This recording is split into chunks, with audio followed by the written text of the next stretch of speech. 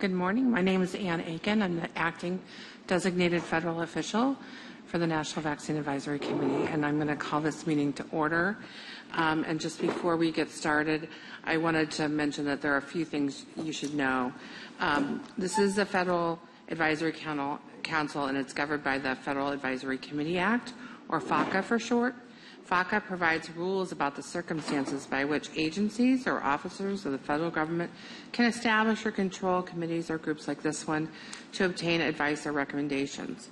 The voting members are special government employees and therefore are subject to conflict of interest laws and regulations, as are all the members who work for the federal government.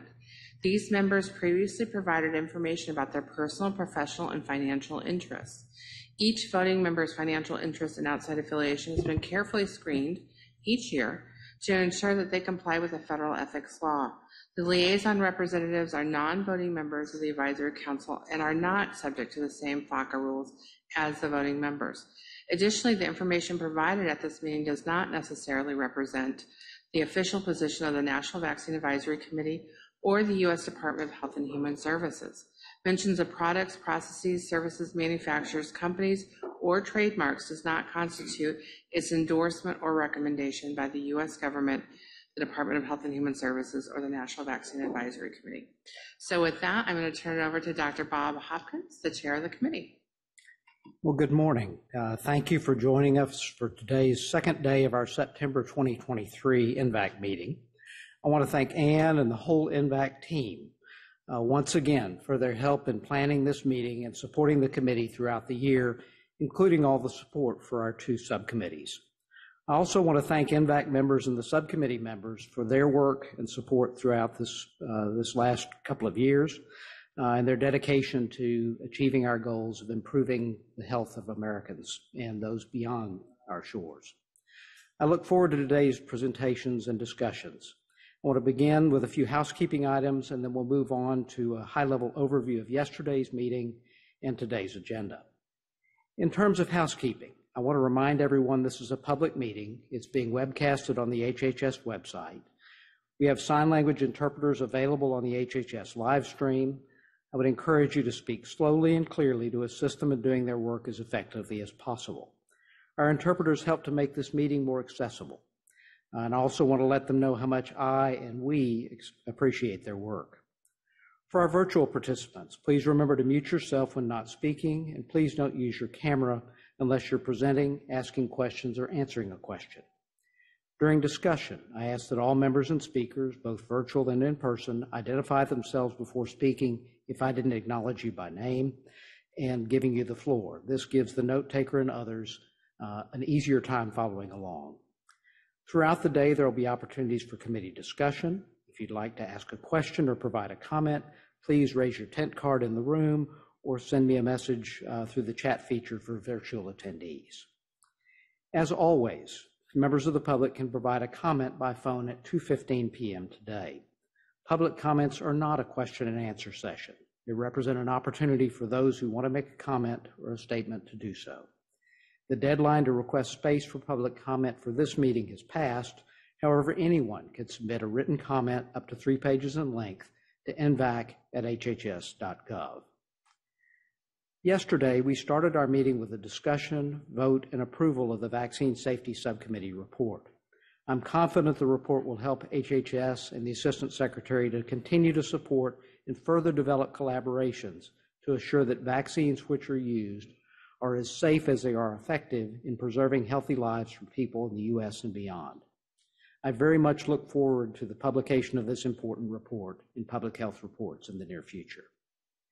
We next heard 2 important presentations reviewing assessments of the safety of routine childhood vaccinations and the COVID-19 vaccines in children from 6 months to 12 years. Our federal agency and liaison members provided vaccine-related updates since our last meeting, and after lunch, we heard from experts from AIM and NFID discussing recent collaborations to facilitate effective practices and communication to immunize and protect people from severe COVID, influenza, and RSV illness by effective immunization. We heard a brief update from the Innovation and Immunization Subcommittee, followed by a discussion to facilitate the committee's efforts to complete its work. We look forward to ongoing review of their progress at future NVAC meetings. We had a fascinating panel on the ways vaccination can help to counter the negative health effects from climate change, including information on climate effects on epidemiology and some early phase research with the potential to help people from vector-borne diseases like Zika and leishmaniasis. We heard a fascinating panel discussing some of the robust research activity around adjuvants and their potential to help our vaccination efforts as they spur immune response. And we closed the day with public comment. Today, we'll open with a panel on inclusion in immunization. After a brief break, we will turn to, talking about sustainable vaccine ecosystem. And just before lunch, we'll hear about several vaccines in development. After lunch, we'll hear from a panel on respiratory illness prevention. And our final presentation for the day will be an update on the meningococcal disease type Y outbreak in Virginia. And again, the day will conclude with public comments. Finally, as a reminder, please hold the 2024 meeting dates on your calendar. February 22nd, 23rd is planned as a virtual meeting. June 13th, 14th, and September 12th, 13th, hopefully will be live meetings next year. Please refer to the NVAC website for final details on these upcoming meetings. At this time, I'd like to invite the members of our first panel who will be presenting from the stage to come forward. Our first panel for the day is Inclusion in Immunization, addressing abilities in all of our efforts. More than 1 in 4 adults in the United States has some type of disability. Although the term people with disabilities sometimes refers to a single population, this is a diverse group of people with a wide range of needs and abilities, such as people with autism or Down syndrome, people with physical disabilities who receive personal care services at home, and people who are receiving behavioral health treatment in residential facilities. Disabilities may include difficulty with walking or climbing stairs, hearing, seeing, or concentrating, remembering, or making decisions. Neurodiverse people have lower childhood immunization rates than their peers without autism, leaving them vulnerable to many vaccine-preventable diseases. Vaccines prevent disabilities and diseases which may adversely affect people with a disability. Including people with disabilities in our everyday activities and encouraging them to have roles similar to their peers who don't have a disability is a disability inclusion. This involves more than simply encouraging people. It requires making sure that adequate policies and practices are in effect in a community or organization. Although vaccination is important, many people with disabilities and older adults have difficulty finding information about their eligibility and where to go for a vaccine, scheduling appointments, or obtaining reliable and accessible transportation. In this session, we'll learn about ways to better include people with disabilities across our vaccination efforts. Our speakers today are Dr. Bonalyn Swainer from the Johns Hopkins Disability Research Center, Stephanie Mucha and Danielle Hall from the Autism Society, Edmund Walker from the Administration for Community Living, Sarah Maloney from US Aging, and Mary Beth Musumeci from George Washington University. And I'd like to invite Dr. Swainer to the podium, and she will start us off.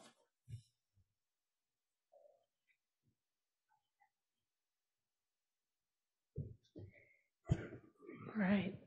Thank you so much. I'm Bonnie Swainer. Thank you, first of all, for including this conversation as part of your meeting and discussions. So today I'm going to talk about improving vaccine equity for people with disabilities, lessons from the COVID-19 pandemic.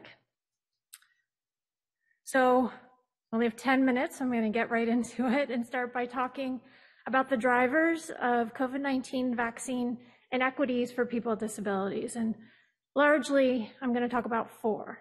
First is the biased views of disability in our society.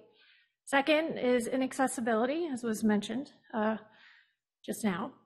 Third is limited data on disability. And fourth is lack of community engagement from people with disabilities. So let's start with views of disability. So 1 in 4, again, as was just described, American adults has a disability. 67 million people, those are the latest estimates, actually from my center. What that means is that people with disabilities are common, right? People with disabilities are the largest minority group in the United States and around the world, which also means that people with disabilities are part of every single one of our communities. That also means the ways that we talk about disability, ways that we include or exclude people with disabilities, matters for a significant portion of our population. But views of disability which are antiquated, quite frankly, stigmatizing and biased, still prevail, are really pervasive. And that became really clear during COVID-19. It's also important to understand that when we think about health, there really is a hierarchy to that idea. And that hierarchy is underpinned by an idea that disability is at the bottom of that pile, right? That people with disabilities have lower value, that lower scale of health.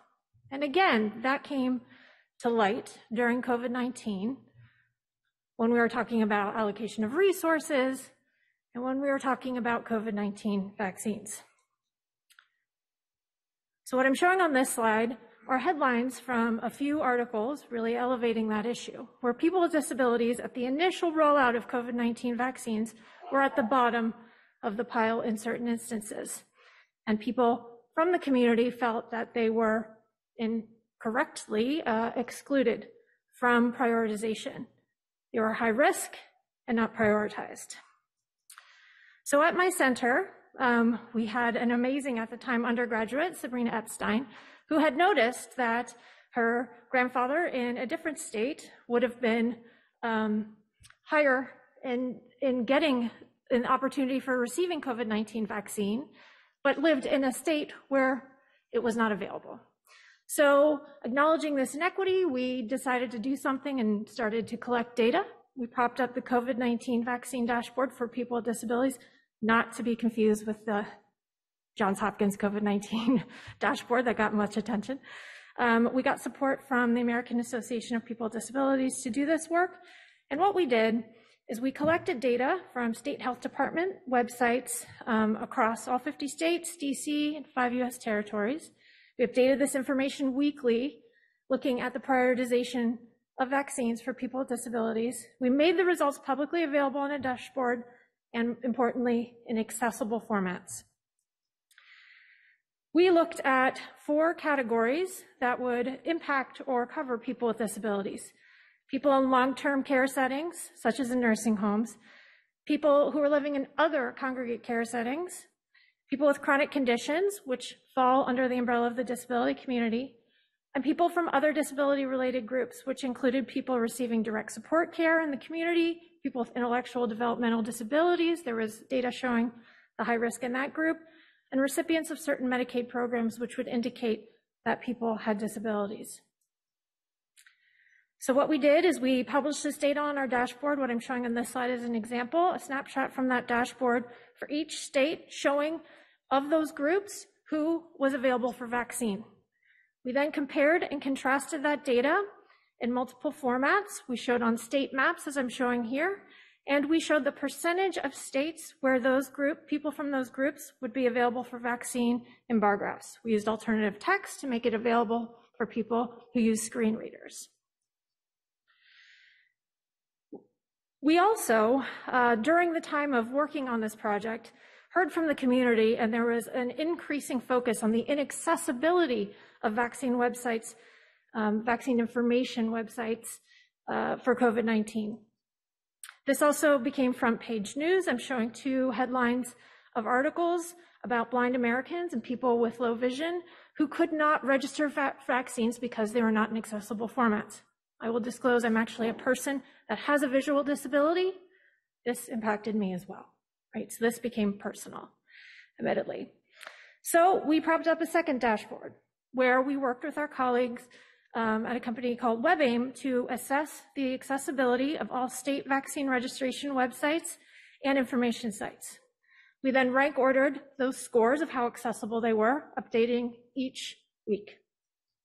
Similarly to our prioritization dashboard, we showed the data of the most to least accessible across states using map formats and alternative text formats so people's screen readers could get this information. In the end, what we found is very stark place-based inequities and COVID-19 vaccine for people with disabilities. So what I mean, depending on where you live, you may have been prioritized or not for vaccine. You may have been able to register or not, depending on who you are and where you lived. When we think about place-based inequities, we don't often think about people with disabilities, but that actually is something perhaps we should change. As a result of these conversations of inequities of COVID-19, the Department of Justice took some action. These inaccessibilities was not just happening at state levels, but more local levels. Under the Americans with Disabilities Act, businesses, state and local governments cannot discriminate on the basis of disability. That includes ensuring effective communication, such as websites for people with disabilities. The Department of Justice settled with multiple grocery store chains and pharmacies that did not have accessible vaccine registration websites for COVID-19. As a result, those grocery stores and pharmacies had to make their COVID-19 vaccine websites accessible to meet accessibility standards and undergo regular accessibility testing. It was a good win for the disability community. Relatedly, and in part motivated by that, although this work was a long time coming, the Department of Justice recently put out rulemaking to strengthen Title II of the Americans with Disabilities Act, which focuses on state and local governments, to establish more specific requirements, including the adoption of specific technical standards for making accessible services, programs, and activities offered by states and local government entities to the public through web and mobile apps. This would have been helpful during COVID-19. Further, recently, HHS Secretary Becerra announced rulemaking to tighten 504 regulations. So Section 504 under the Rehabilitation Act is a really important part of our law to protect people with disabilities from discrimination. So this proposed tightening of the 504 regulations is entitled Non-Discrimination on the Basis of Disability in Programs or Activities Receiving Federal Finance Assistance. This was very recently released. And in this release, Allison Barcroft, who's the acting director of the Administration for Community Living, which my colleague is representing, stated, the COVID-19 pandemic shone a spotlight on the discrimination that too many people with disabilities continue to face. The denial of medical treatment due to ableism, inaccessibility of medical equipment and websites, to having no choice but to receive services in institutional settings. So the impact of what happened in COVID-19 has reverberated in lots of ways across policy. But in addition, there remains limitations in disability data that we still are feeling today. So my center, we say, who counts depends on who is counted. And we do not currently collect disability data as a core demographic variable, like we collect race, ethnicity, age, gender identity. People with disabilities, there is a movement to do that. And because we don't do that, we still are unable to track COVID-19 outcomes, vaccination rates, testing. And that's not just for COVID-19, it's for all vaccines and really for just about any outcome. And that's a problem when we're thinking about the biggest minority group in the United States, and one that's highly intersectional. That's just what I'm showing on this slide. There is some change. So in July of 2022, the USCDI, the Office of the National Coordinator on Health Information Technology, pushed forward some recommendations to include disability data as a demographic variable in all electronic health records. My colleagues and I spoke at a meeting that led to those recommendations. Megan Morris at the University of Colorado and Sylvia Yee from DREDF, the Disability Rights Education Defense Fund. And we've written about this issue of the need to standardize disability data collection as a demographic variable in electronic health records to be able to do exactly what I just described, fill that gap, to be able to track vaccine uptake outcomes, but really it would do so much more. So those recommendations are now at OMB for consideration. and we will see, but we are hopeful. That would be an important change. So the last point I want to make that was a driver of COVID-19 vaccine inequities was the lack of community engagement for people with disabilities. So in the work that my center did, and the work that we still continue to do, it is astounding at the limited connections that state, local governments, and even many federal agencies have with the disability community. So when emergencies like COVID-19 come up, there's no bridges that have been formed, no meaningful connections to the disability community.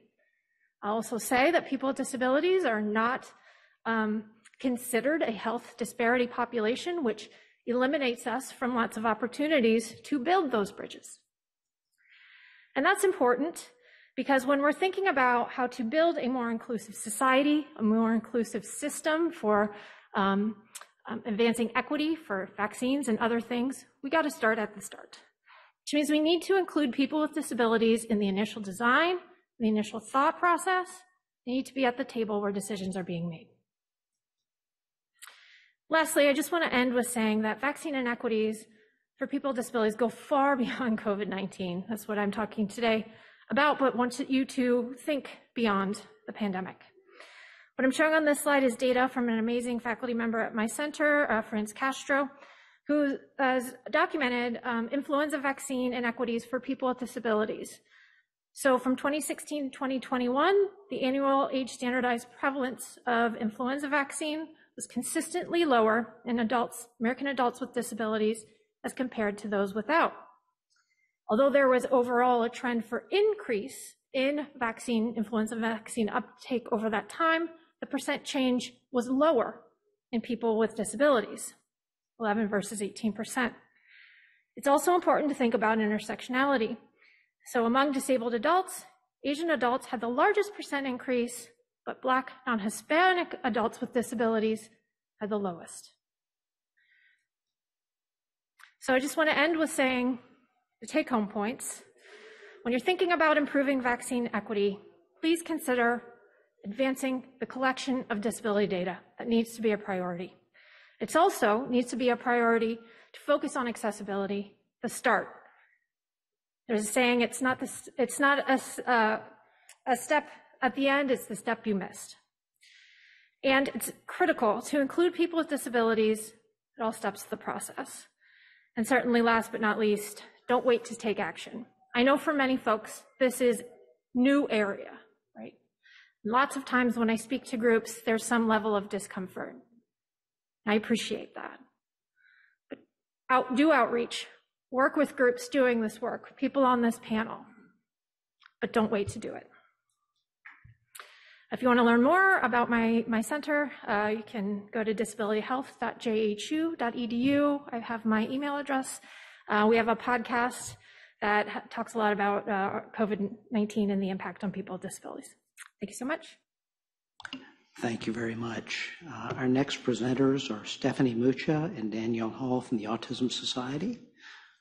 Danielle, I think I see you on the screen and your slides are up. You have the floor.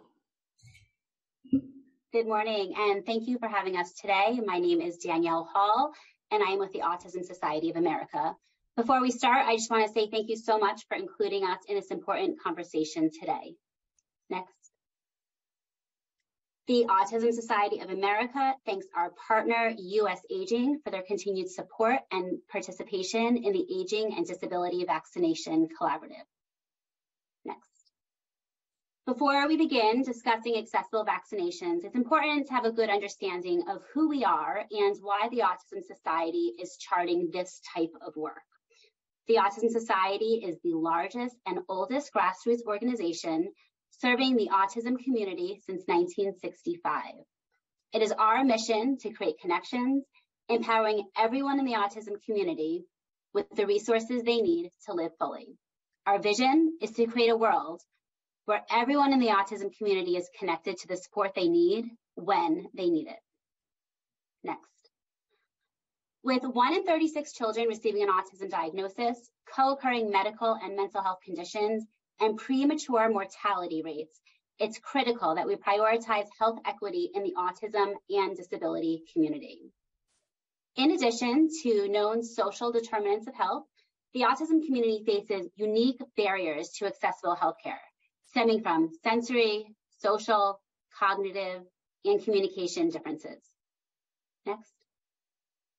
We developed the Vaccine Education Initiative, or the VEI for short, to provide education, inspire confidence, and create accessibility. This model, which was developed for the autism community, can benefit all populations. The VEI supports healthcare professionals, patients, family and caregivers to eliminate those traumatic practices and rewrite the vaccine experience. Next. As spoken today on the panel, accessibility is critical for vaccine uptake, especially in the autism and disability community across the lifespan. Through our work over the past 2 years, we have identified high-impact strategies to increase accessibility for all, with a focus on aging, BIPOC, Hispanic, LGBTQIA+, and rural populations with autism and other disabilities. Next. We designed this interactive guide to accessible vaccine clinics. Our guide can be found on our website and is also available in Spanish. Our guide gives tips and tools that help transform vaccinations and other healthcare experiences, including appointment preparation and environmental planning, and key resources for communication and sensory supports, injection tool options, and additional strategies. As we all know, there are a number of barriers to accessibility that occur before anyone steps into a vaccine clinic. The standard vaccine registration and preparation process can be modified to increase accessibility, reduce stress, and improve outcomes. The registration process is an excellent way to gather information needed to support a successful experience. Beyond the typical registration questions, we individualize information. We ask about past vaccine experiences and information about any supports the person receiving the vaccine may find helpful. To break down language and literacy barriers, we offer visual samples of strategies. We ask about social communication preferences, recognizing that some benefit from social conversation as a distractor, and that for others, any social demand is anxiety producing. Instead of saying, "How's your day?" we can equip providers with a patient's favorite subject or passion, reducing what is awkward for some and anxiety producing for others. While the typical vaccine appointment lasts 15 minutes or less, what many providers may not realize is that patients and their family members and caregivers often spend days or even weeks preparing for that 15 minutes. Much of our work to increase accessibility was to help patients and their family and caregivers with that preparation. This information helps us ensure that we are best prepared on the day of the clinic. I'm now going to pass it over to my colleague, Stephanie Mucha, to discuss ways our Vaccine Education Initiative creates accessibility and inclusivity. Thank you, Danielle, and thank you to the panel and everyone for inviting the Autism Society today. Next slide, please. We've found that when provided before the vaccine appointment, social stories and visual schedules, like the ones you see here, create access to information about the appointment and reduce anxiety by foreshadowing the process of receiving a vaccine. By creating predictability and structure to an otherwise stressful and chaotic experience, we can reduce anxiety for patients, their family and caregivers, and the healthcare professionals. It's important to note that while social stories are an evidence-based practice for supporting those with autism, they can also support vaccine recipients without autism. Next slide, please. There's a wide range of communication differences in our community, and too often those who communicate non-verbally are left out of the healthcare conversations. Access to communication is central to closing that health equity gap. The communication board you see here is a helpful tool. It uses symbols on the front and a letterboard on the back to allow for nonverbal communication.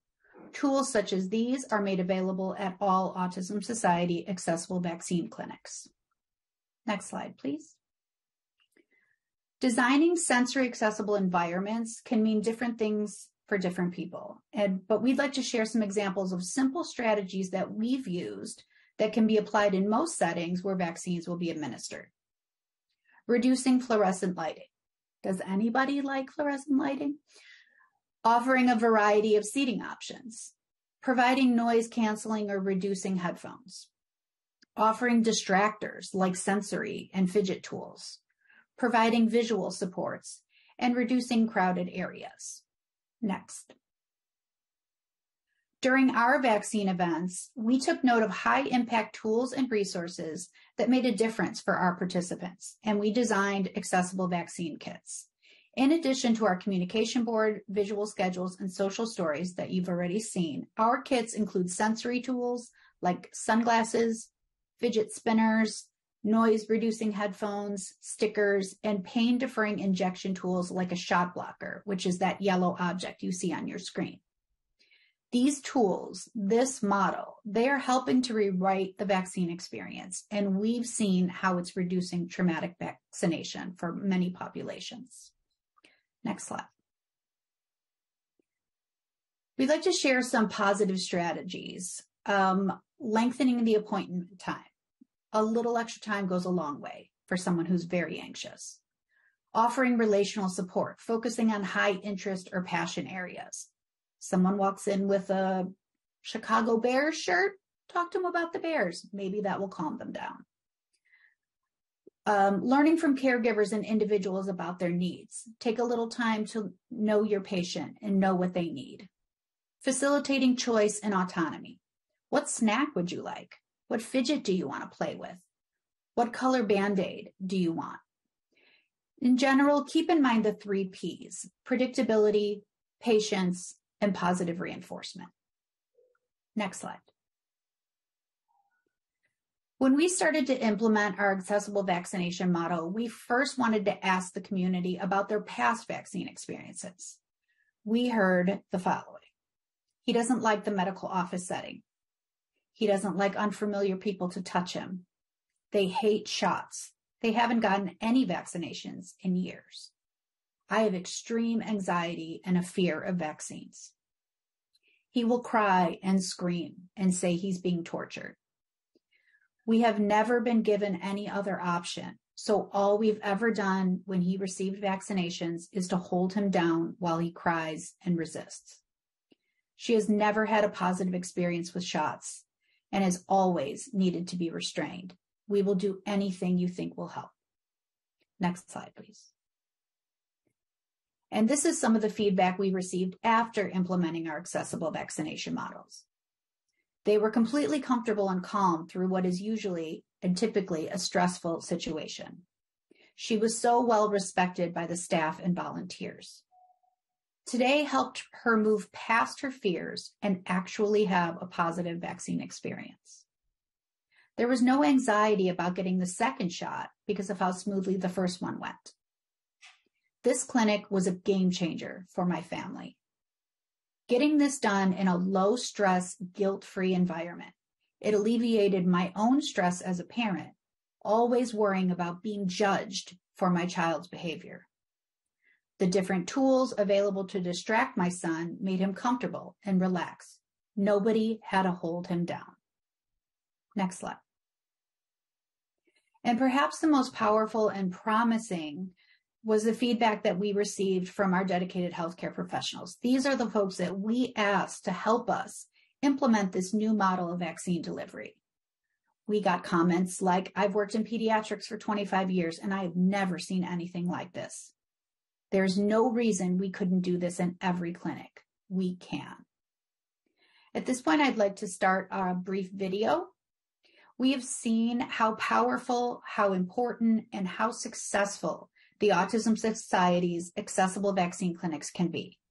This PSA was created at one of our earlier clinics, which was pediatric focused, but we have since expanded our model to welcome all communities, including our disability and aging populations. This PSA highlights some of the special moments and really underscores the impact we can have when we all work together. You could play, please.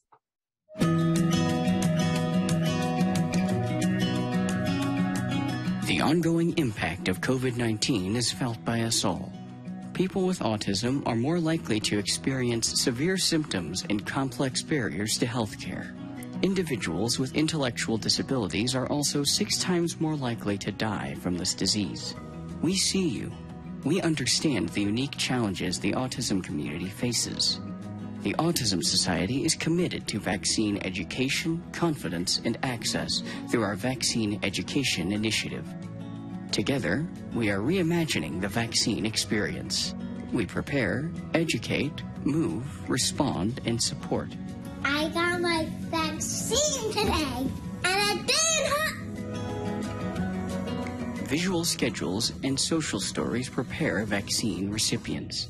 Today at the vaccine clinic, it was my first experience using social stories, communication boards, and visual supports to help ease the children's anxiety and help prepare them to receive the vaccines that they needed. Healthcare providers receive training to facilitate a supported experience. Because of this, our vaccine clinics have a 99% success rate.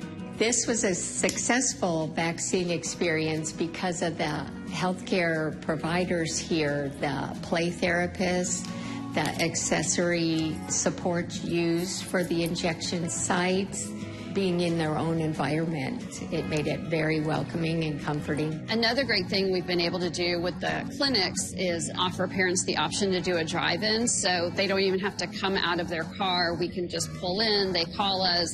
Our public health workers have been amazing and just gone out. We've talked to the parents, done everything, gotten the shot, and they're done in minutes. Because of the strength of our affiliate network, we have hosted over 50 educational events and 30 vaccine clinics across the country. Because of you, we continue to advocate for a more inclusive, supported healthcare system.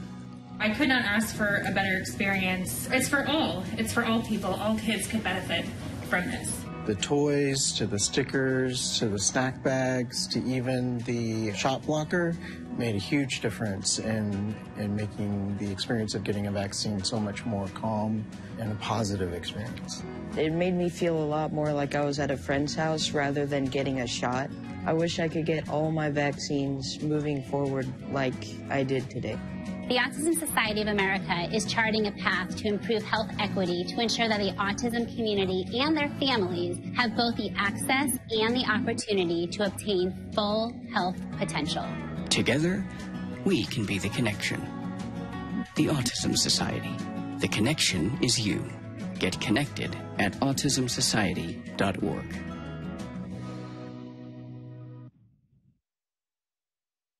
Thank you so much. Next slide. In closing, thank you again for this opportunity. If you would like any further information about our program or any of the programs of Autism Society of America, please reach out to us at vei@autism-society.org. Thank you so much. Thank you very much for your presentation. Our next presenter is Edwin Walker from the Administration for Community Living. Mr. Walker, your slides are up. You have the floor. Good morning, and thank you for the invitation to present the strategies we've used to enhance immunization access and awareness. And I have to start by thanking Stephanie and Danielle and the subsequent speaker to me, Sarah, because they're part of our collaborative and part of the initiatives that we've made. But I'm Edwin Walker. I'm with the U.S. Administration for Community Living, which is an operating division here in the Department of Health and Human Services and a sister agency to the Office of the Assistant Secretary for Health, who you advise. And we focus on enhancing the health and well-being of older adults and people with disabilities, and enabling them to live independently in their own homes and communities, and to fully participate in community life. Our populations are particularly vulnerable to severe health consequences resulting from infectious diseases, and so it's critically important that we are aligned and work cooperatively on strategies to not only provide access to vaccines, but to educate and convince the hesitant and the uninformed to actually go get their vaccinations. And while typically on an annual basis, we host an array of fall influenza vaccine clinics, we learned during the COVID pandemic that our traditional strategies and methods were really inadequate to address the needs of our populations. So I'd like to share with you today some of the lessons we learned that we believe should be embedded in future strategies for enhancing immunization access. We were able to launch 2 separate initiatives to address these issues with our populations. The first was our General Vaccine Access Initiative with the support of CDC and outreach to non-traditional partners. This was initiated because of the high rate of serious illness and even death among our populations, and the fact that we had a national network of community-based organizations who provide on an ongoing basis the social determinants of health to achieve our mission. This was designed to provide specific targeted outreach because of at the height of COVID, we knew that mass vaccination clinics with long lines and wait times didn't provide adequate access for our populations. We needed individualized and person-centered approaches like providing assisted transportation to clinics and providing priority access to bypass the lines. And for those who couldn't leave their homes, even with assistance, we needed to provide in-home vaccinations. Initially, it seemed like that the difficulty with access and the seeming politically motivated resistance were the key reasons for people not accessing vaccinations. But we learned that there was so much more. We realized that we were dealing with segments of the population with deep-rooted distrust of the public health system. And part of our population had vivid personal memories of both the Tuskegee experiment and the initial rollout of the polio vaccine. They had these lived experiences, and we had to overcome those. We learned that in order to make a difference, we needed to use trusted community-based organizations and individuals within the local community and from each local culture within the community. And this included faith-based leaders and first responders as supplements to our community-based organizations. The second initiative was a vaccine uptake initiative.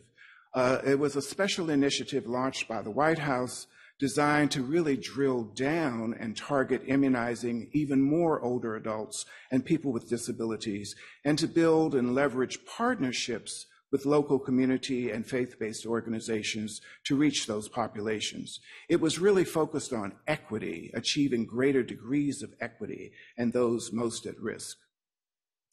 So initially, we received $100 million from CDC for our first initiative to provide access to information, services, and support for getting COVID vaccines.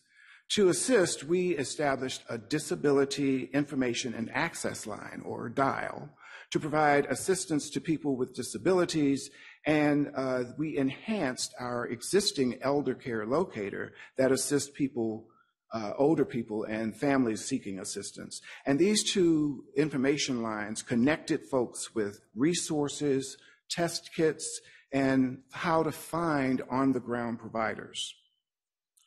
We were quite inclusive of all components of our aging and disability networks because each has the ability to reach the wide diversity that exists in our populations. And as you might be able to see on this slide, it included everybody: state and area agencies on aging, centers for independent living, university centers for excellence in developmental disabilities, protection and advocacy systems, councils on developmental disabilities, and our aging and disability resource centers.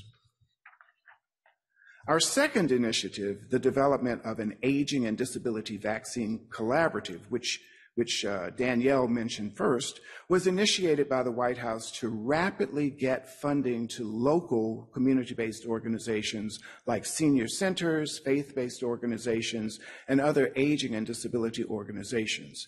It focused on both COVID and influenza by hosting clinics and providing in-home vaccinations. But also we learned that we were dealing with populations with incredibly great needs. So we needed to address their health and social service needs before they would even begin to think about getting a vaccination. As mentioned, we focused on equity. And this slide depicts our target populations. Danielle mentioned some of them, that, these are the folks that were at highest risk and are the hardest to reach. They have historically been underserved, and they face additional barriers in accessing vaccines. And they're listed on the slide there. We targeted the counties with low rates of vaccine uptake by analyzing the data from CDC, and we learned that it takes multiple touches, contacts, or encounters to build trust before people are ready to get a vaccine. With both initiatives, our initial outreach was directed to our traditional networks and partners, and we continue to expand to a number of new, but I would say logical, non-traditional partners. So that ranged in working with Meals on Wheels, to community pharmacies and local public health departments, to include first responders. But then we continued to drill down, and we realized we needed to go well beyond our expected or logical non-traditional partners, and encountered some really, I would call them truly non-traditional partners, like wrestling associations and those addressing the homeless populations. And I believe Sarah, who's going to follow me, she works with US Aging and is one of our primary grantees on this. She'll tell you a little more about some of the experiences they encountered.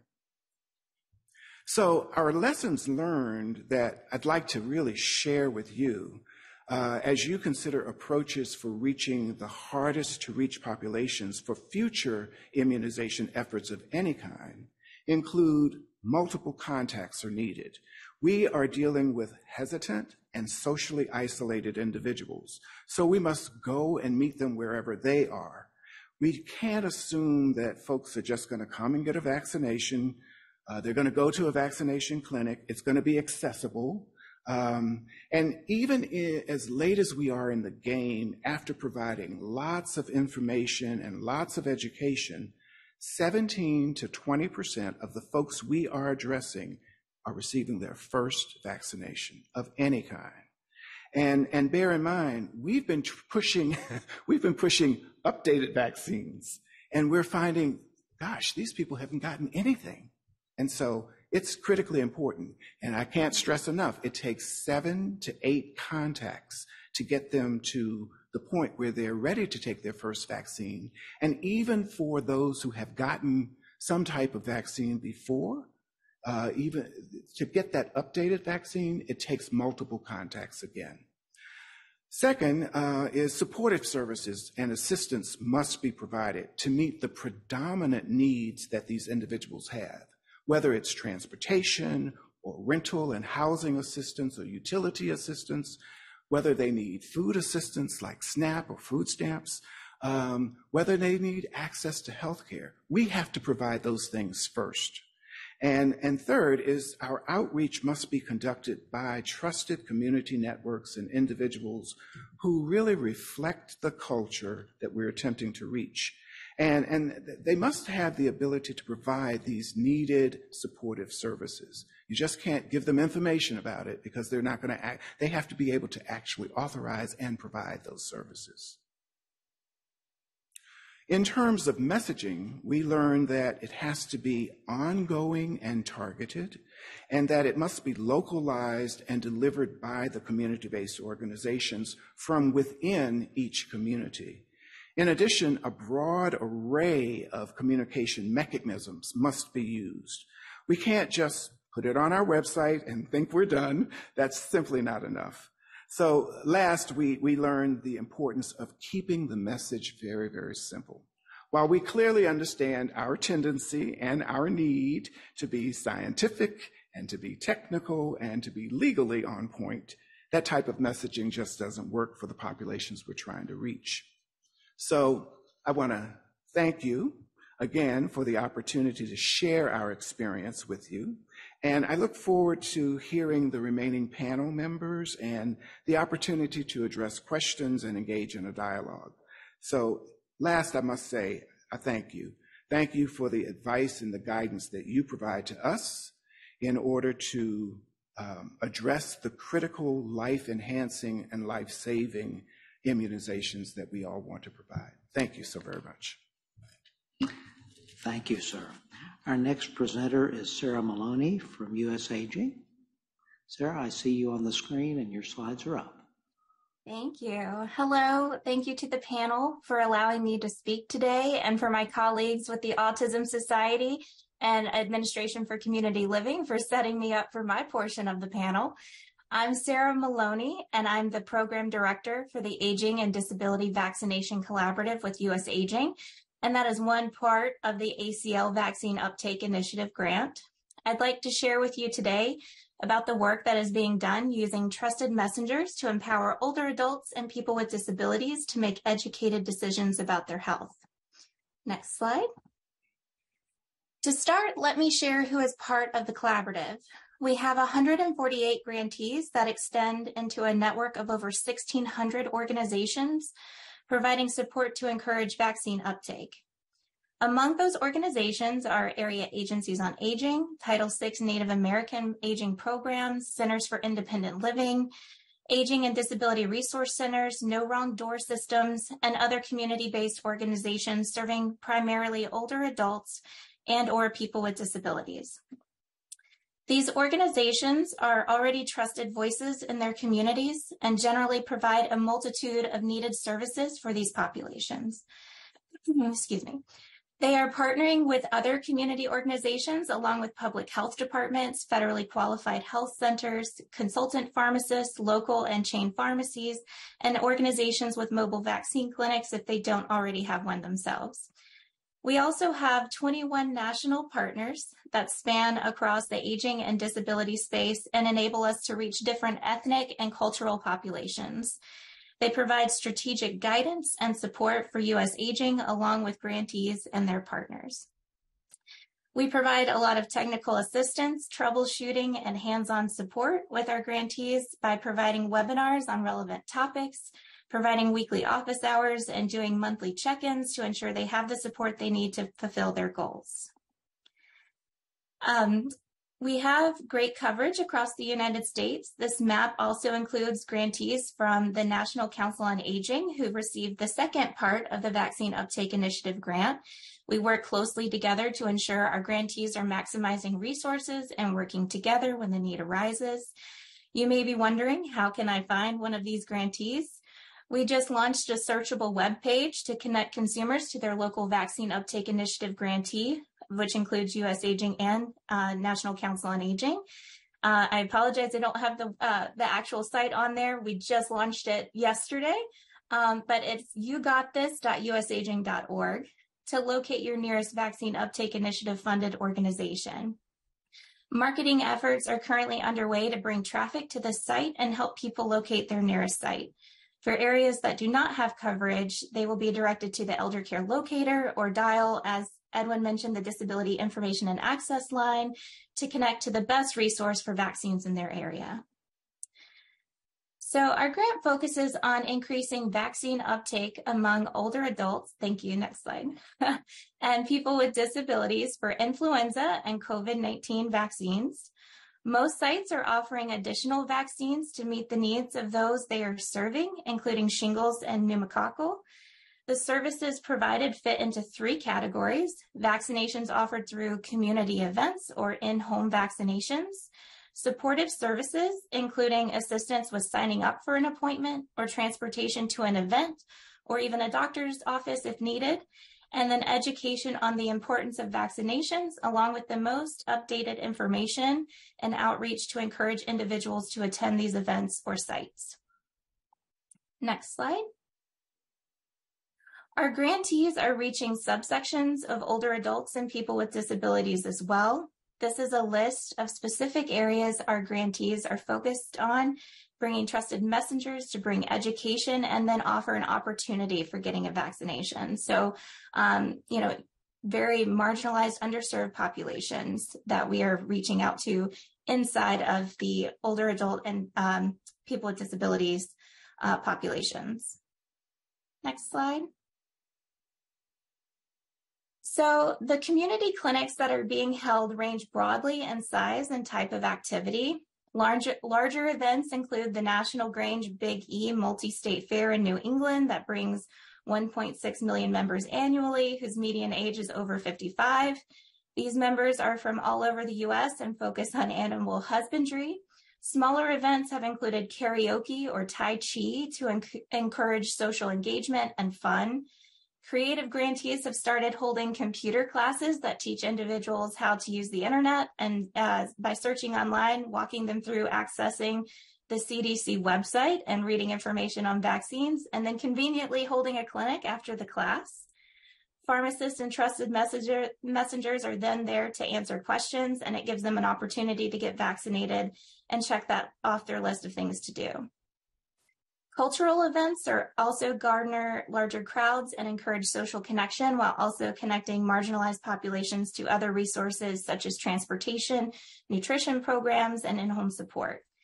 An example is a pop-up clinic held in Minnesota at the Han Characters Festival, in which Chinese American older adults taught younger generations about Chinese characters, how they were created, and how they changed over time. The social engagement encouraged the older adult population to sign up for vaccines. The clinic actually ran out because they had an unexpected number of participants. There have been local plays that were made accessible and free to people with disabilities on certain nights, and then vaccines were available on site to encourage coming out and enjoying a play, but also getting that information to keep them safe. Many grantees are also focusing on health and using creative methods to provide vaccine clinics, including events that provide cookbooks where all materials can be found at the dollar store, and the meals are healthier options than what an individual might have at home. Typically, vaccines will be offered at the back of the room after discussing health and the importance of vaccinations, along with other decisions like diet and exercise. Another grantee works with local food banks to hand out information at drive-through events and provides a pull-off space for those who want more information about getting vaccinated. Some of the feedback we've received is that grantees are able to get a higher number of COVID vaccines administered when they don't mention COVID vaccines, specifically when promoting an event, which has been interesting. Unhoused homeless populations are also an area that our grantees are reaching out to heavily. This target population requires a lot of relationship building and trust, and requires a provider that can come to them. One of my favorite stories from our grantees is when a group in Wisconsin used word of mouth and months of relationship building to vaccinate a group of unhoused individuals under the Holton Reservoir Bridge in Milwaukee. They had not gotten COVID vaccines because they were misinformed about the cost and were not educated on COVID-19 or the vaccine. They were able to share resources about housing and provide them with a cold Coca-Cola after their vaccine per their request. These groups take time to access and build trust, but our collaborative is able to provide them with many resources along with vaccinations. There are so many stories from this work of how grantees are reaching those who would perhaps not be reached during the pandemic and may not have easy access to vaccines. Next slide. So what has this work shown us? I know Edwin had mentioned around 20% of our COVID vaccines administered are first-time COVID shots. We have one county in Florida where they're actually at 48% of the COVID vaccines are first-time COVID vaccines. The reason we hear a lot are that people are scared to get the vaccine until they've heard from those they trust. And those trusted voices are many who got the vaccine themselves and are able to say they're still safe and healthy. Taking the time to answer questions and explain away doubt makes a difference. Others felt that they had not had access to the COVID vaccine, Again, some of these target populations are in rural areas, and there's other factors that make it hard to reach if you're not looking for them. Our supportive services have provided opportunities for grantees to partner with local transportation providers, increasing ridership that hadn't completely bounced back from pre-pandemic times as well. Creativity also abounds by using Uber, Lyft, and other transportation options to get people where they need to be to access information in a relaxed atmosphere to get their vaccinations. Education and outreach numbers continue to grow as we make those 7 to 8 touches on average to provide correct information and an opportunity for vaccinations. I'd also like to quickly mention that both U.S. Aging and the National Council on Aging are using a system called Cumulus to collect survey data for all individuals receiving vaccines. It's a way to monitor and keep up to date on all the upcoming vaccine clinics, the real-time data on the things that are happening in the community. And grantees are also able to share their anecdotal stories, photos, and documents that go along with the event to allow us to have a real-time picture of what the collaborative is doing from day to day. And with that, I'll just leave my information if anybody has any questions for me, but thank you for letting me speak. Thank you very much. And our final presenter in this panel is Mary Beth Musamechi from George Washington University. Your slides are up. I see you on the Zoom. You have the floor. You are still muted, Mary Beth. I apologize. After this many years of the pandemic, one would think I could figure this out. But thank you so much for inviting me to be part of this panel. It is quite a daunting position to be in, to be bringing up the rear with such amazing information that was shared, and I really enjoyed learning from everybody else's presentations. I will hopefully be supplementing and reiterating a lot of what my colleagues covered today. Next slide, please. So I am currently at the George Washington University School of Public Health. Prior to that, I was at the Kaiser Family Foundation, primarily focused on issues related to healthcare access and Medicaid for people with disabilities. And earlier in my career, I was a practicing attorney at a protection and advocacy agency for people with disabilities doing healthcare access work as well. So I am drawing from all of those experiences to give you an overview of what state Medicaid agencies have been doing in terms of vaccine access, and then finishing up with some concrete examples from disability organizations to supplement what others on the panel have already shared today. Next slide, please. As everybody is well aware, much attention went to seniors in nursing homes, particularly at the beginning of the pandemic. And so this slide is just a reminder of the disproportionate number of deaths that were experienced by people living in long-term care facilities. As others on the panel have mentioned, data about not only vaccination, but also COVID cases and deaths among people with disabilities living outside of nursing homes were largely incomplete, not standardized, and not always available. However, the reports that data and anecdotal reports that were available suggest that these populations also are disproportionately impacted by the pandemic and therefore are an important area of focus. Next slide. So going back to the initial COVID vaccine rollout, federal policy really differed by setting at that time. And so people with disabilities are everywhere. Some are still in nursing homes, although since the Supreme Court's community integration decision in Olmstead back in 1999, we've seen more and more people with disabilities living in the community, living in supported housing, in group homes, in their own homes, with services and supports to facilitate their independent living, as well as living in intermediate care facilities for people with developmental disabilities. That's the ICF-IDD abbreviation in the second column here. And so this slide is pulling from the original federal rule that came out about vaccine reporting, education, and offering the vaccine to residents and staff. And so this was required in nursing homes. The ICF IDDs had the education and offer requirement. And it's important to note here, some of these are larger facilities, but again, with the aftermath of Olmsted, we've seen more people moving to the community as well as smaller facilities. So an ICF IDD can be as small as 4 beds, so these can be smaller as well. And then we had elsewhere really no standardized requirements for education and offering vaccine access to people in either inpatient behavioral health settings or living in the community. And so this is just kind of echoing some of the access issues that Dr. Swainer in particular was highlighting in her presentation. Next slide, please. So where can we find people with disabilities? That is very often in the state Medicaid program because of shortcomings in private insurance, not designed to meet many of the needs of people with disabilities or other issues with access to private insurance. Medicaid continues to be a major source of coverage for people with disabilities. Particularly, it's often the only source of coverage for long-term care, either in institutions or in the community.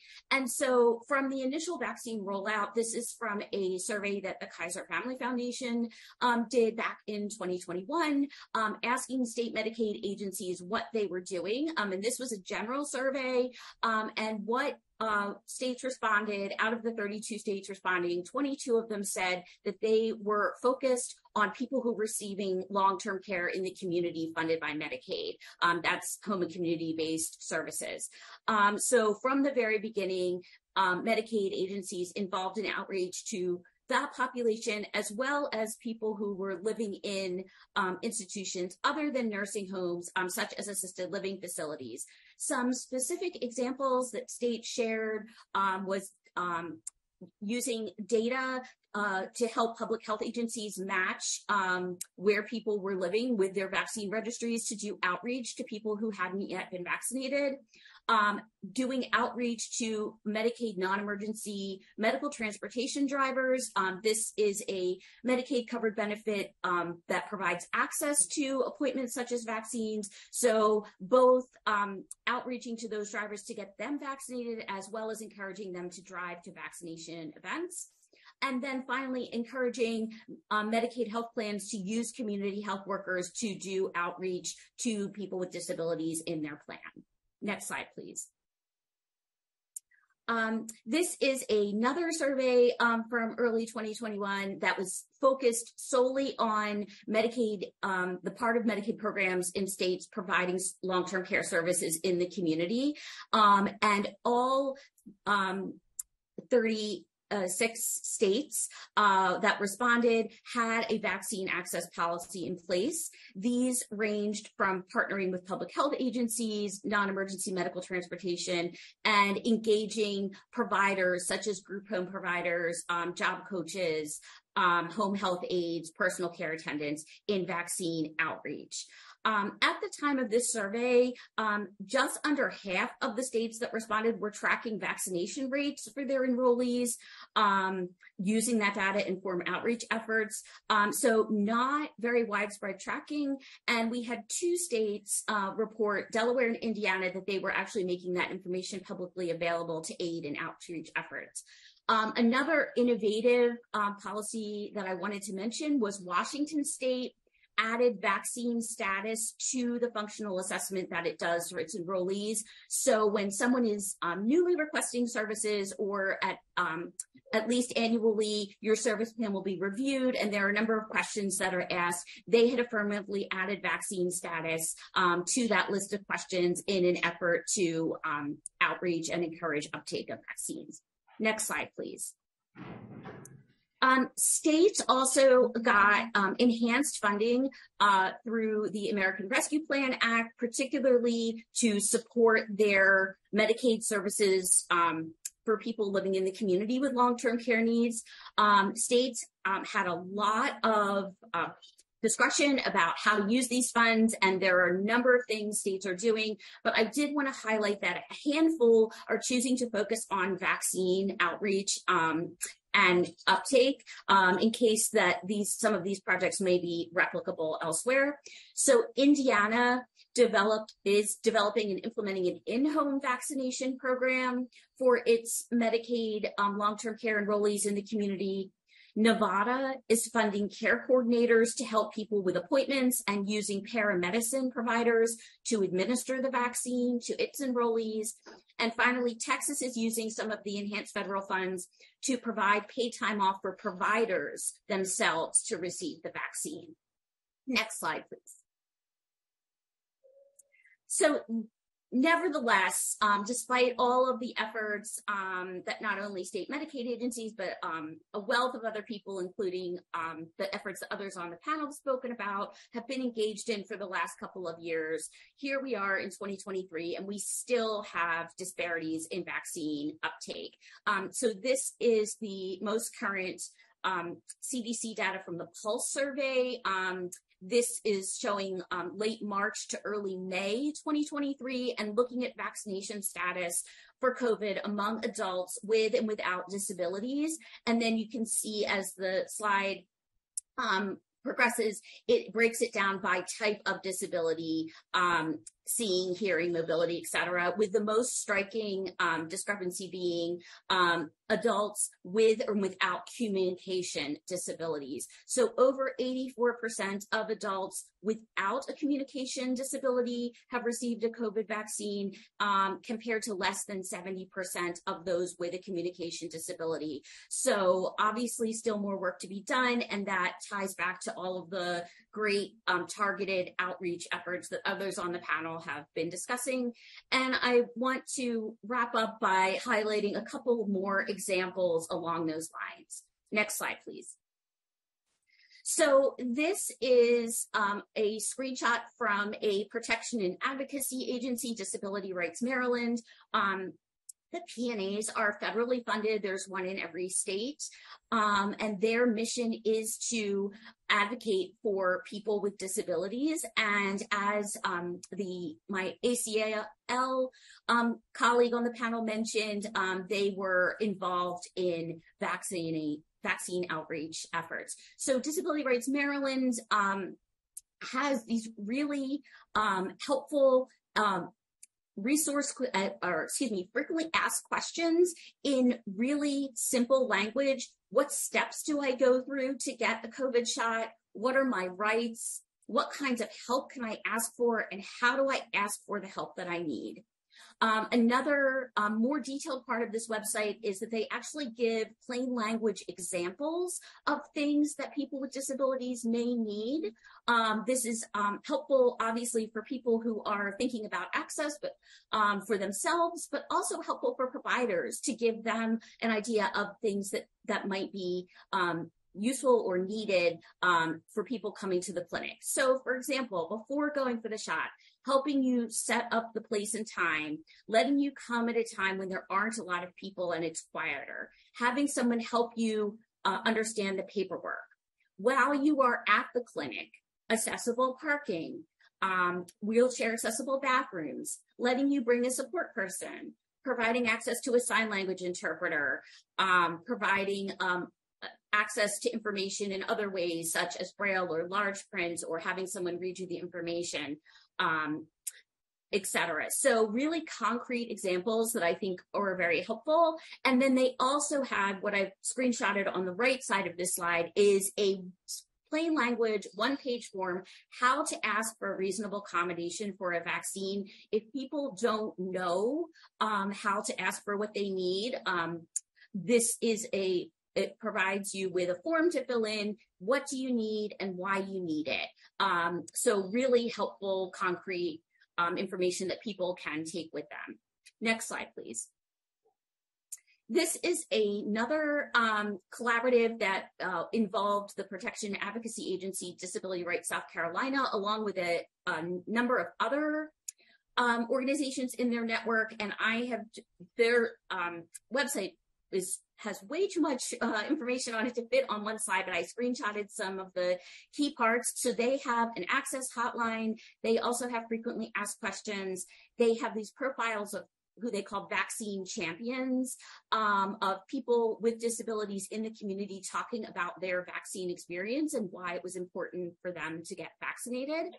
And then resources, having people not only report issues with access, but also asking people to report their positive experiences that they had an accessible vaccine site, and really detailed concrete information about options to get transportation to a vaccination appointment. Next slide, please. And this is a poster that was done by folks at the Association of University Centers on Disabilities. And I want to acknowledge Holly Holmeister, who generously shared her time and expertise on this project. I've pulled out their findings on the next slide so that we can take a closer look at them. But I also wanted to include the poster because it just illustrates the breadth of different organizations that they were working with.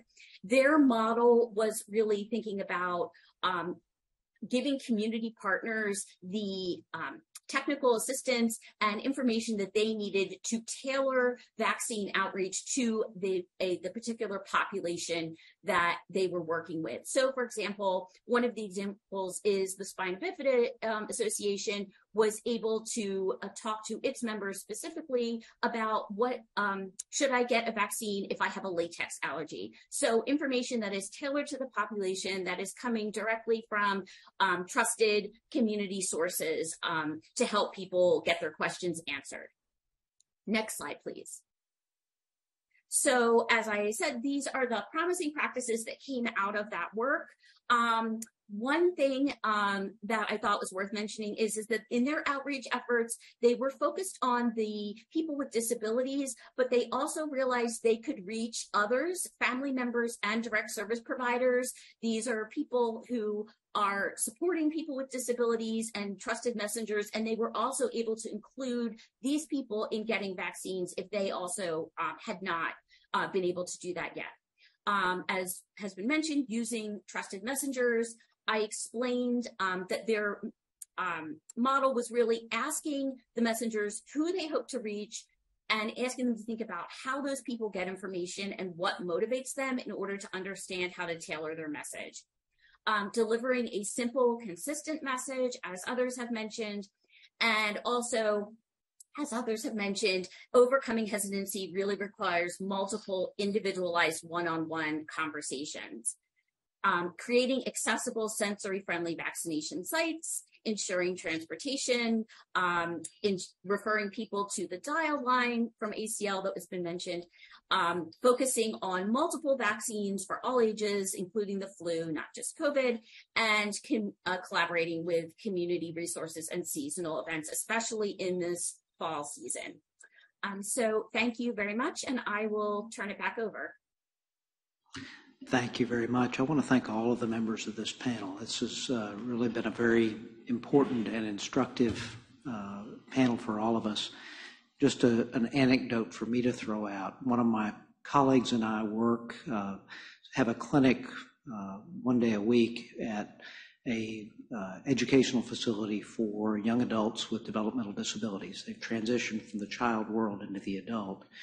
And building immunization processes into that clinic so that they're in a familiar setting, we make it a bit less threatening than coming into a healthcare center has really been a rewarding and helpful piece for that population, for their families, and has really been helpful for us as providers also. Looks like Troy Knighton on the line wanted to have a question or raise a comment. Troy?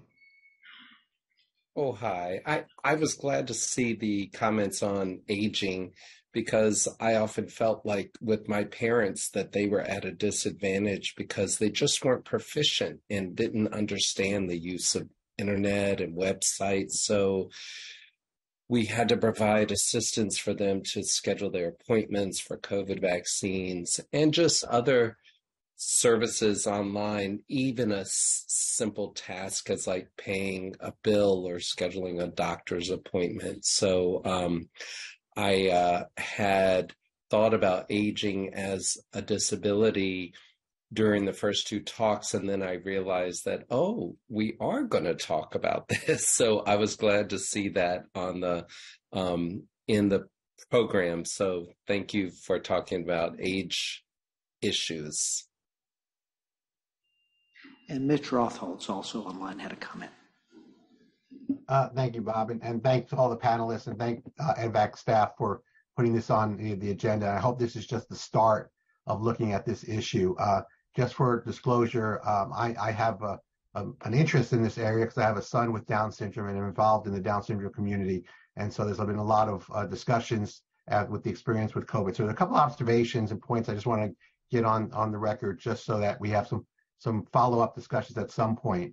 One of the things that nobody touched on that the disability community also was concerned about, at least in COVID, was that the clinical trials didn't really include individuals with disabilities to any great extent. And that was a concern by specifically the parents of individuals with disabilities regarding, these vaccines in individuals with disabilities. So it's something I think we need to have further discussion on, how to include individuals with disabilities in those clinical trials so that people can see themselves in those trials and have some comfort level. Additionally, I think it's been touched on in some ways, but I think we need a concerted effort to really provide training to providers, just like the Autism Society has done, of really giving them the comfort level of working with individuals with disabilities and caregivers. Because as we all know, it does take a little more time and effort, but once you get that comfort level, it's not a great task. So I think that's something to look at from that. Again, we also have to touch on it, and I think Troy mentioned it too, in terms of technology. And one of the things that we need to be aware of is, especially in some of the senior population, is people are not technology savvy and they don't have smartphones. And we've got to be careful when we put things out and it's all technology based. We've got to be careful of that. And we, after some experiences, we put in line phone call access. But we have to be careful. And one of the good examples, when the masks came out for availability free to the public, it was only information about it was given to providers of just a QR code. Well, people don't have QR code phones and access to that. So we need to be careful what we put out, how we put it out there so it's accessible to everybody. The other challenge too, as we do these community clinics now, where vaccine is not being provided by the government, that's going to be an issue in some of these cases. So we need to have processes in place that makes it simplified. And what providers are going to have to be doing or starting to do is trying to get information before they go to some of these community clinics so that they can check on coverage before they get there, so people don't get turned away because they don't have coverage. If it's not under one of those programs where they have to provide it if they can pay or not pay. Not everybody is a bridge program provider if for COVID, for example. So we need to look at the system of implementation, as I talked about yesterday as well. We also need to look at, and this is something that NVAC, I think, needs to look at overall, is what Medicaid programs are paying for providing these services. And the cost of providing some of these services, especially if you have to take more time with individual patients, what is being reimbursed, because whether it's a VFC program for children or some of these aging programs that are covered by Medicaid, we need to look at what providers are getting to give them the incentive to be willing to go out, I'd say out of their way, but be willing to provide these services to this population. And then we need to look at some public health departments. We're looking at doing some preemptive planning in terms of looking at the needs of individuals in their community who have disabilities. So giving funding to public health to do some of that pre-planning. And I think some agencies have done that. Be good to take a look at who's done that and see how it's gone. And then lastly, Mary Beth, your data was really interesting. And one of the things, if you have, would be interesting to know is when you looked at the COVID vaccine coverage of the different types of disabilities, it said one or more. If there's a way of looking at how many of those individuals got more than one COVID vaccine would be of interest, I think, because did they get the first one, but then their experiences were not that great, or it was such a challenge to get there that they didn't come back for other vaccines? So be interesting to see that analysis. But again, thank you all for sharing this information and for having this as a topic of discussion. I'll give the panelists a chance to respond if anybody would like to. Please. Yeah, thank you for those comments. This is Bonnie Sweenor. I wanted to address the important issue, thank you for raising, about the exclusion of people with disabilities from trials in general, in particular vaccine trials. This is an issue I've actually written about with my colleagues. We published a commentary in New England Journal about a year ago. So, not to get too in the weeds on science policy, but the exclusion of people with disabilities from trials is largely driven by what I alluded to when I spoke, is the fact that people with disabilities are not formally designated as a health disparity population. This actually is a current conversation. That designation is given by the director of the National Institute of Minority Health and Health Disparities in consult with the director of HRQ. At the end of last year, I co-chaired a committee advising the NIH around some recommendations to support disability inclusion, and that was one of our main recommendations. It was taken up under consideration by an advisory committee under NIMHD. They rejected the designation, which is unfortunate. But that's not a final say. The director still has latitude to accept or reject that rejection of the advisory council.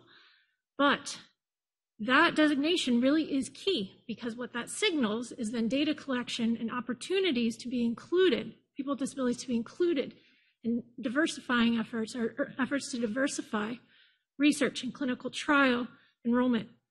And so that really is sort of a programmatic or policy barrier that I don't think is widely understood. There's lots of other barriers, bias and data collection, but that really has been a profound barrier. I also just want to make a quick comment on the great data Mary Beth showed from the Household Pulse Survey to illustrate the impact of the gaps in data. It really is profound, the difference in vaccine uptake for people with disabilities. But I also want to say that it took a year for that survey to include disability data and grassroots advocacy of myself and many others in the community. And that was really a problem, right? It took us to have many, many conversations and emails and push to even collect disability data in that survey for us to be able to look at data like that. It was over a year into the pandemic before we could do so. So just as a very concrete example of some of the missed opportunities when we're not collecting that data. But thank you for all of those comments. I think they're all just spot on, so thank you. Mary Beth, you also want to make a comment? Yes, so, and thank you, Bonnie. Just to amplify and add on to what Bonnie was just saying, I wanted to respond to the comment about the Pulse data. So it was a rapid response survey. The questions sometimes changed from version to version, but the link on the slide will get you to what they did ask. So basically there's 3 questions that they have data available on. So it was the 1 or more doses of vaccine. Did you receive the bivalent booster? And what were your reasons if you didn't receive the booster? What were your reasons for that? It's useful to have this information available, but as Bonnie was just saying, it is illustrating that even at this point, the limits of the information that's available. So I don't know that they dug into if they broke out that 1 or more doses question. From my quick look at the site, it doesn't appear that they did. Chris Arisman. Thank you, and thank you for your presentations. They were really inspiring and educational. I had my question or comments are really for Dr. Sweenor. I was very interested in your discussion about collecting data on disability status. In Minnesota, we did have, I think, a fairly robust inclusion of our disability community in some of our work. It was included in our health disparities group. However, despite that, it was insufficient. And some of the challenges that we faced is that we really didn't have any denominator data. And when we looked into it, we really struggled with how we were going to collect it. And obviously, if it becomes included as part of an EHR, that would become a baseline.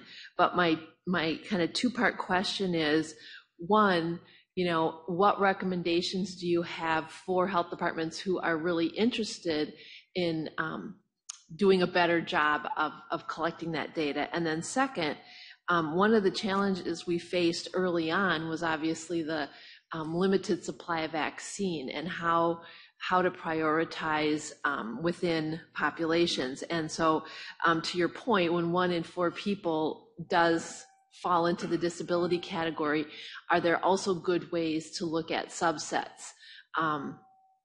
To Mitch's comment, referring to the Down syndrome community, that was one group that, man, we knew the exact numbers and we got really good information from. But at any rate, so thanks for the concept. How can health departments do a better job of collecting data? And then the question about stratifying if we had to. Thank you. Yeah, thank you for the question and for the work within your state. It's a really good question. So as for collecting disability data, actually HHS has a recommended set of standard six questions that are used currently in the census. Those were what was pushed forward under the recommendations for EHR and ONC.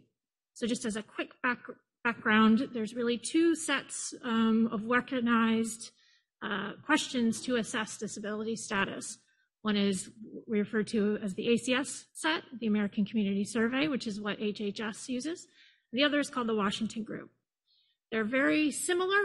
They're both 6 questions, which makes it confusing, but not exact. I support the ACS questions. There's some discourse in the community. But what we actually pushed forward in the EHR was the ACS questions, 6 plus 1 question that isn't present, that is on the Washington Group question on communication disabilities, because it really is so important. And there's data showing lots of, I think Mary Beth made that point with the data on vaccines for people with communication disabilities. I will uplift Oregon, which is really doing a phenomenal job as a state in collecting disability data. So they're doing the same thing. They're collecting the ACS 6 plus communication question, plus they have a module with a few other additional questions because there's still groups not covered. Now I know that feels like a lot of questions, and there's ways to think about collecting that as one question, select all, and there's things to field test. So all that is to say is there's options out there, right? There's standardized options. I think there's a need to focus and think about interoperability, right? Standardization across systems so we can look at and link data sets. So then your second question about stratifying and sort of what we do in times of scarce resources, right? So I think it's imperative to realize, and you elevated this, we had data on certain groups of the disability community, and largely it's because they were enumerated by ICD codes in EHR, right? That's the reality of it. Not everyone with disabilities, certain disability types are very poorly captured. People who are blind, people who are deaf, for example, and many other disability categories. They're not well captured by ICD codes, so you would need other data.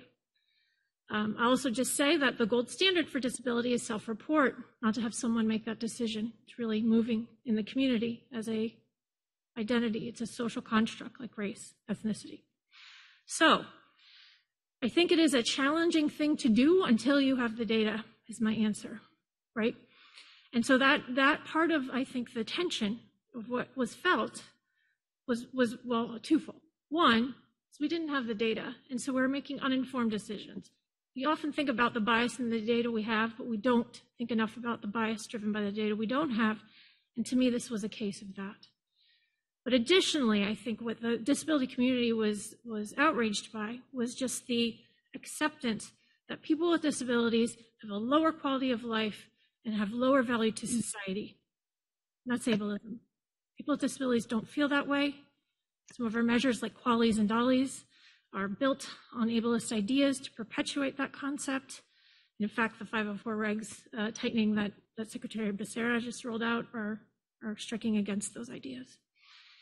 So I'm not sure I give you a direct answer, accept better data, use some standardized approaches, and I would suggest looking to Oregon. They're doing a great job. So we're pushing time just a bit, but I want to allow Jewel and Melody to bring their questions or comments forward also. Jewel, please.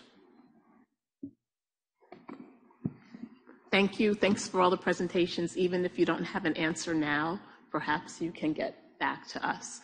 NVAC has an Innovation in Immunization Subcommittee, which right now is looking at the whole ecosystem.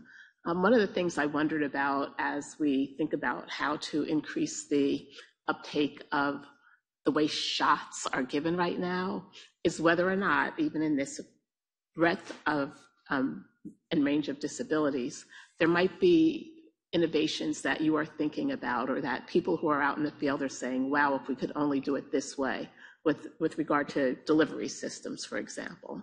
And once again, it doesn't have to, unless you just have something that you already say, why don't they make it like this instead? It might be something else that we would want to factor into our report.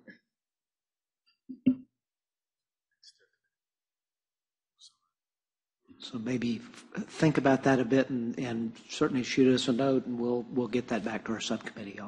I just want, I'm sorry, Capital. Yeah. I just want to quickly say, I'm sure the panelists have lots of things to respond. Meet people where they are. Go to their homes. I think that was a very clear call from people with disabilities and older adults. And Melody Butler, you get the last word. Thank you very much for the presentations. I really enjoyed, especially you bringing to light the visual impairment in that particular subset community with people with disabilities. During the community educational efforts, did the members of the panel find that members and caregivers in the various communities of disability more susceptible to misinformation? What were some of the interventions to overcome these obstacles, and are there current efforts to protect them from future negative campaigns and influence? Thank you. Yes. That's a bomb. Yeah. It was a huge problem, and we saw it in different geographic areas of the country. And I think you could sort of deduce that from the statistic that Sarah provided, where 28% of folks in Florida, and from our grantee in Florida, it was their first time getting any vaccine. And we hear all kinds of types of misinformation, and it's a battle that we just have to continue to wage with accurate information, getting to the lowest, the local level, and into different cultures. And I wish we had time to show you the Wrestling Association one. It was a population, they just were opposed. They just weren't even thinking about it. And it wasn't until our folks developed a partnership with them and went to wrestling matches and had their booth and the opportunity and provided information that it was like, oh, they must be one of us. They're okay. And that's what caused folks to trust us and permitted them to make the decision to get vaccinated. So I have one closing remark. I just want to thank all of you and all of the commenters for the confirming and the advisory comments. We believe that we cannot, in fact, we know we can't be effective if we don't first hear and then adhere to these comments from all stakeholders and all of the experiences that you have. So we want to hear you. We want to continue to collaborate with you. Thank you very much. Certainly want to thank all the members of this panel. This has been a great session. We're going to now close this panel. We're going to go to break until 10:45 Eastern Time. Thank you for participating in our September NVAC meeting. Thank you.